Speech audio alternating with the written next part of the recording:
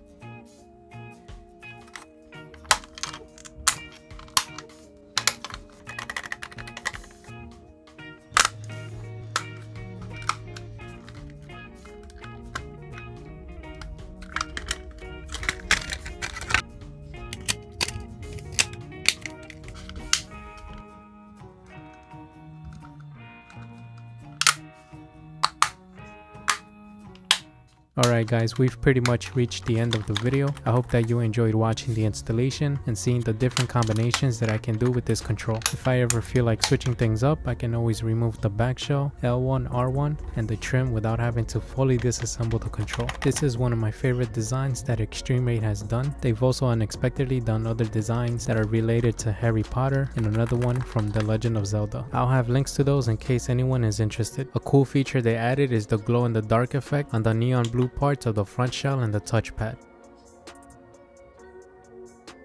Well, that's it for this video guys. I hope that you enjoyed it, and like always, thank you for the continuous support, and I'll be back with another one.